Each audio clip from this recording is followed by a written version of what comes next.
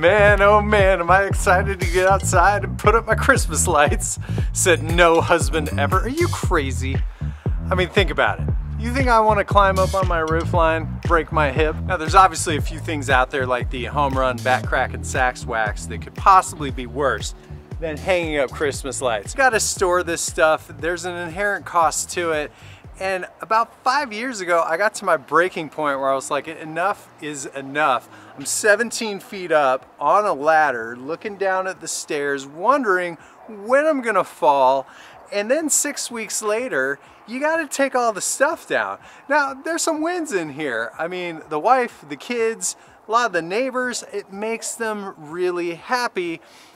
But the fact of the matter is, I either put them up too early or took them down too late, and I gotta hear from all the neighbors, hey Harold, look at those guys, still got their Christmas lights up all year round. And you know what? There's a reason, because I hate hanging Christmas lights. So then on the flip side, you start to shop around to get somebody else to put them up and to take them down. And the fact of the matter is, it costs a lot of money, $800 to $2,000. You want multicolor bulbs everywhere and make it all look nice? You're like $2 grand for 200 linear feet. Have somebody else put them up, take them down to store them. So then I'm like, okay, I feel like I'm stuck. So what's the next best option? Permanent Christmas lights. Now, choosing a permanent lighting company was just as difficult. I mean, for a guy like me, it takes me like a half hour to choose a candy bar at the store because I got to figure out the grams, the weights, the carbs versus the sugar, the whole 9 yards.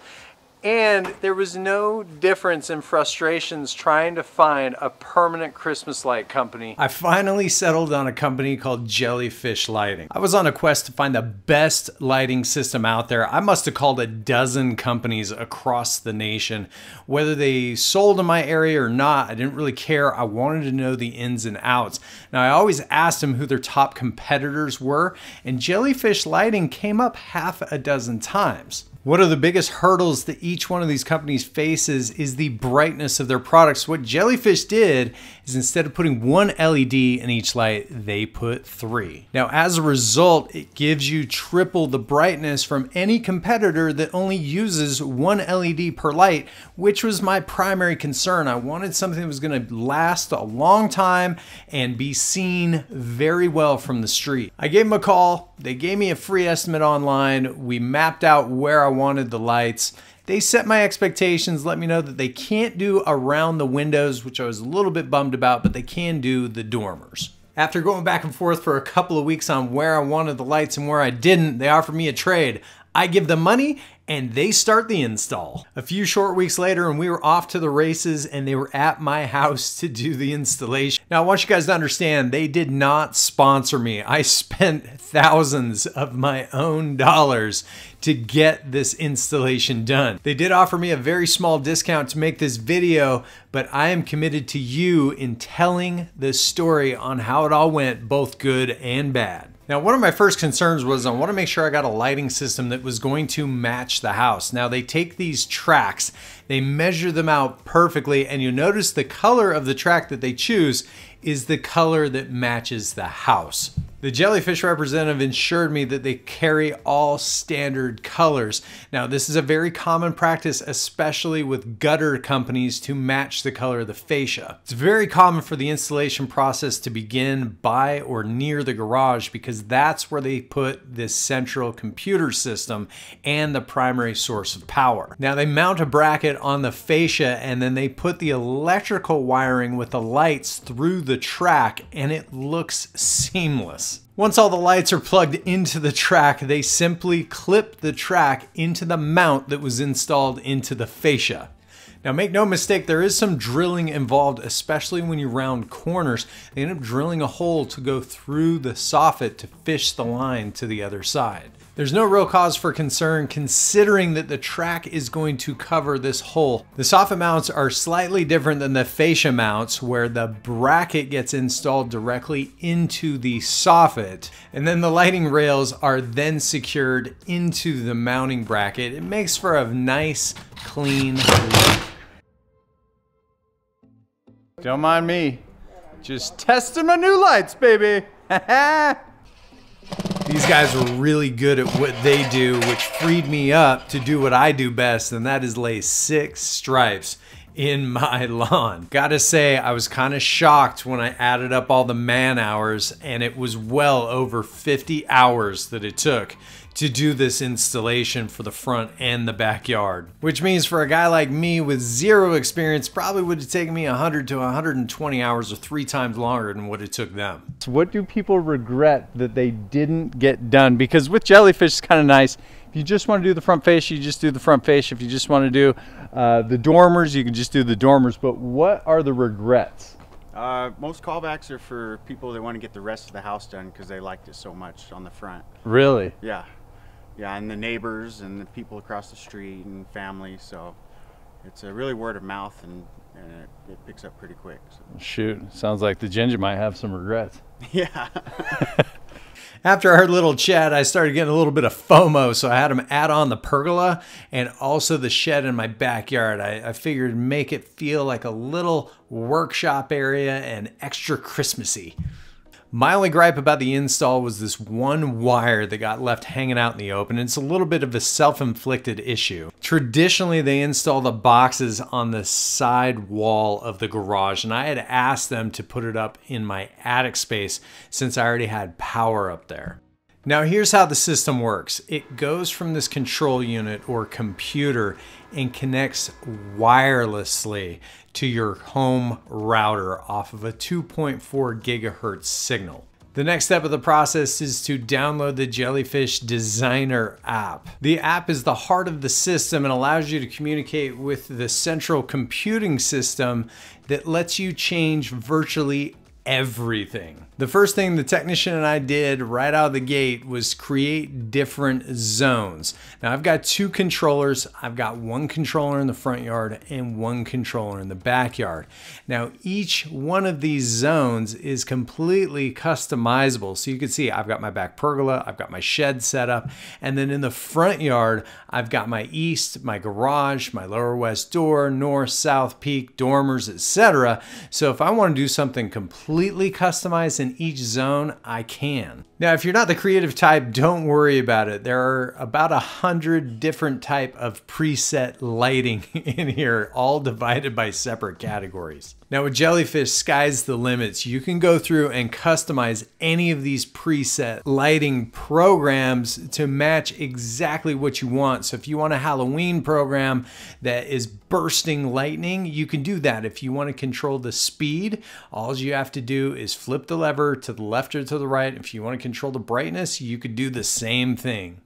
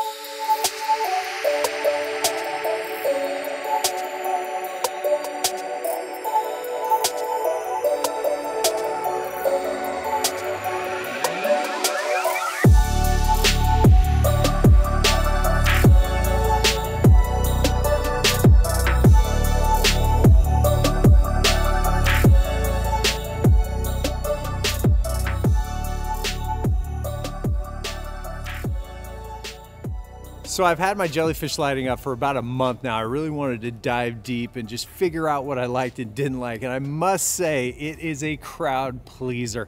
I've had 4 people physically knock on my door just to see what system that I went with, because the colors are just so vibrant and popping. There's a couple of downsides to using permanent lighting. The biggest downside is they don't have a way to do and wrap around the windows. They also don't have a system that ties in to the bushes, which would be nice. I get asked a lot too, can it play music? It cannot go to the rhythm of the beat. I really wish it did.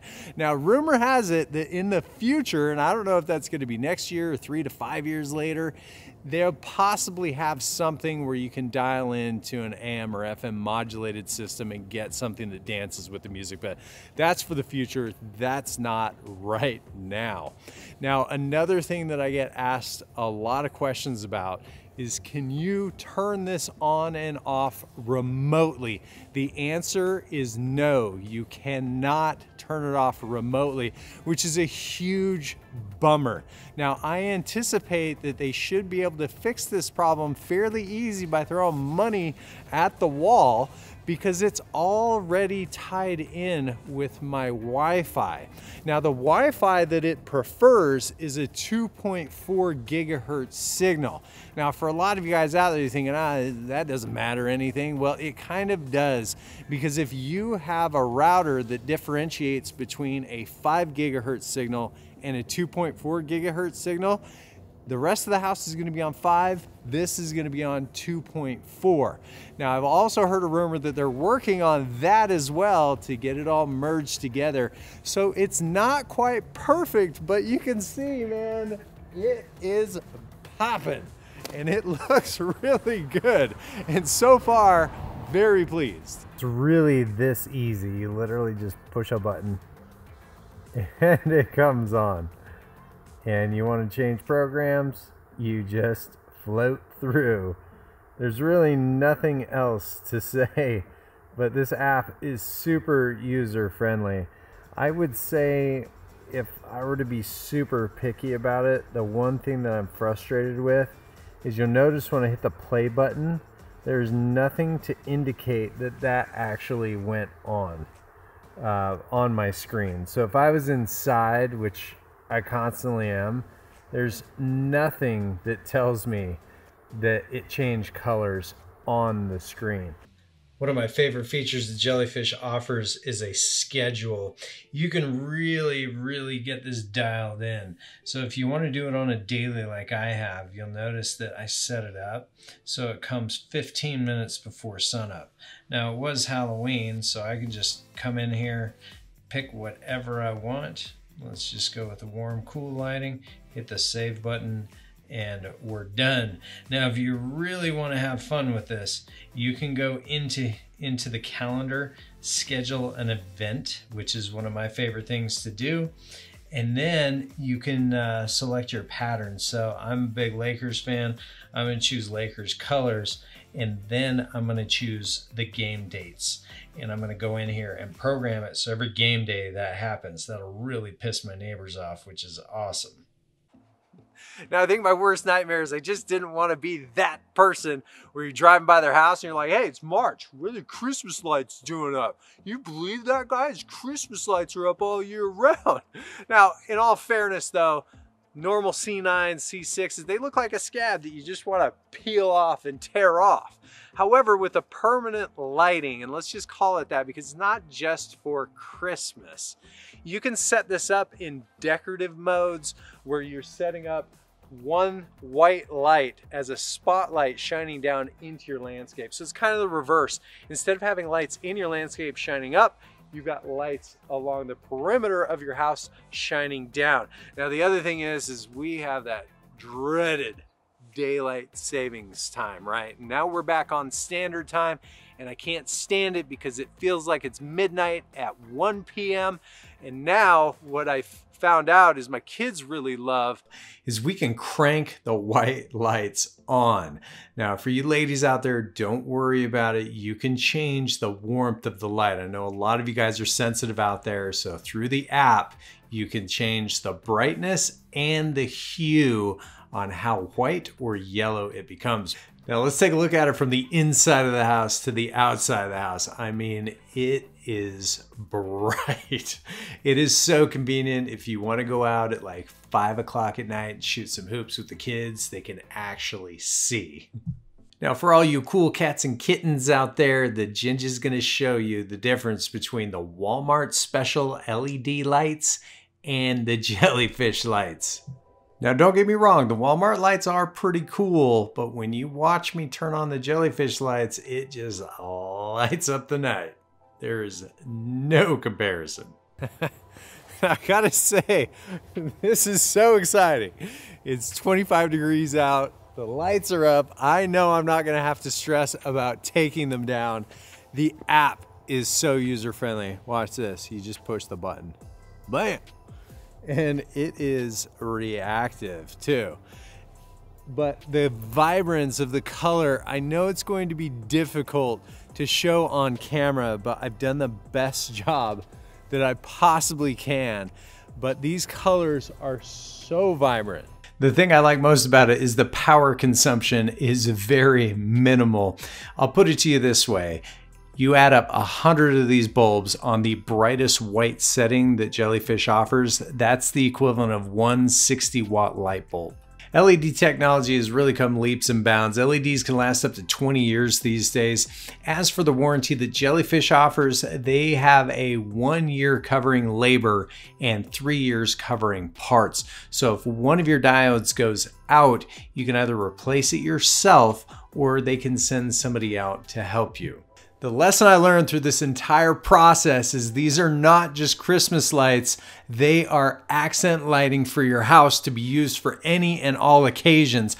I figured I'd use it for maybe Halloween, maybe Christmas, and I find myself using these lights every single day. You name it, I've got an excuse, whether it be my kid's birthday party, Easter, St. Patrick's Day, Christmas, Halloween, my favorite sports team for basketball, football, croquet. So if you're in the market for accent lighting, buy once, cry once, and enjoy it. Now I feel very fortunate to have found a company like JellyFish that has the brightness, that has the software updates, that has the customizable capabilities that I wanted and that I felt were necessary to create a good user experience, but also one that would make me feel comfortable with my decision years down the road. But if you guys have any questions, comments, or concerns, hit me up in the comments below. You know I'd love to help you guys out. Until the next time, guys, this is the Pest and Lawn Ginja. We're out.